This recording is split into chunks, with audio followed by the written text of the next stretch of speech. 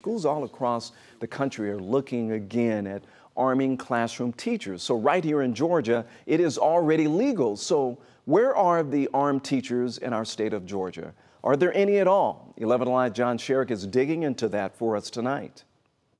Ask a veteran kindergarten teacher here in Metro Atlanta, do you know any teachers anywhere in Georgia who arm themselves in the classroom? Not one, she'll tell you. We are educators. We are not law enforcement. This kindergarten And we teacher, should not Lisa be. Morgan, is also president of the Georgia Association of Educators. And she says that even though a state law was passed back in 2014, empowering local school boards in Georgia to arm their teachers, only about 4 school districts did so, at least for a time, after Parkland in 2018, including Fannin County schools. Parent Elliot Southworth told us then he wanted his child's teacher to carry a gun in class. I think Fannin will be much less likely to have an incident now. When you create a gun-free zone, you've taken away all the security. We're working to reach Fannin County schools about the impact of the policy and if it is still in place, but almost all Georgia school boards still are declining to arm their teachers, which is what Lisa Morgan and the GAE hope does not change. We believe the